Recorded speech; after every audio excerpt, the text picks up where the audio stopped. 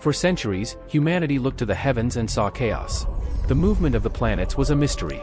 Then, in 1687, Isaac Newton published his magnum opus, Philosophiae Naturalis Principia Mathematica, and with it, an equation that brought order to the cosmos.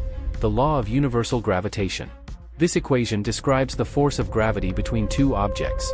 It tells us that this force, F, is proportional to the product of their masses, m1 and m2, and inversely proportional to the square of the distance, r, between their centers.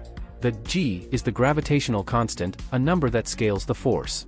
Suddenly, the same force that makes an apple fall from a tree was the same force that keeps the moon in orbit around the Earth, and the Earth in orbit around the Sun.